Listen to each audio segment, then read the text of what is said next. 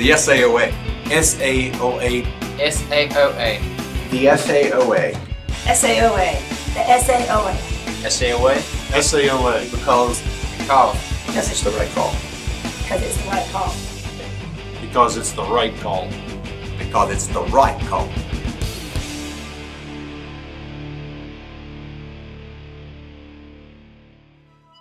I was always involved in athletics growing up, and I was very fortunate that I had the opportunity to play minor league baseball for 2 years.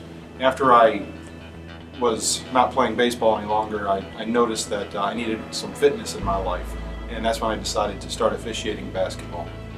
I started my officiating career when I was 16 years old in high school, working recreation level ball, and when I became 18, I signed up and registered for the NCHSAA and the SAOA.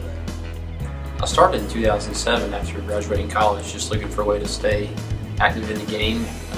New job would allow me to coach or play, so next best thing. I actually started my officiating career while I was still playing ball in high school. I did Little League ball as a way to earn some extra money and kind of took off from there. There's nothing I don't like about high school officiating. I like watching the student athletes. I like watching them grow and learn. I like the sportsmanship. I like the fans, even though they get, rowdy. Sometimes it's always in support and enthusiasm for their teams. I like the camaraderie of officials. It's a family. That's an unexpected benefit to be an official. I love sports and I love people, and so officiating allows me, I love the rules of the game too. So all three of those allow me to enjoy the things I like most in life. I like that the athletes are still, they have this great desire to be there and the enthusiasm to be there, and that's what I had when I was in high school. High school sports meant everything to me, and I want to be around that desire to play and to make myself better. Well, officiating high school sports, first of all, you got to have integrity. You got to enjoy the game. You have to know the game. I think that you have to understand that every game is a big game.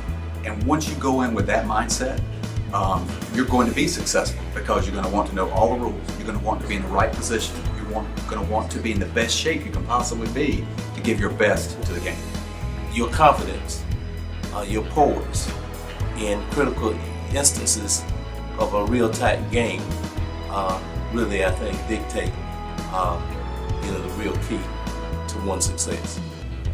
Knowledge. Know the rules. Don't think that you're going to remember them. Study them every year. Have good self-respect and respect for others.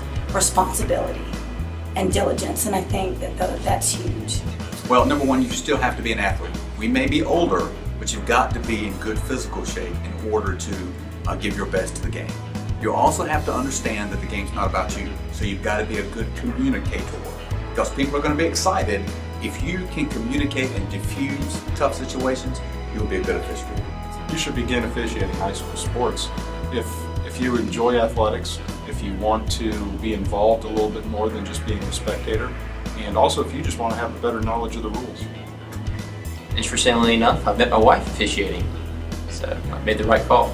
I want you to come be a part of our team. It's like no other team that you'll ever be a part of.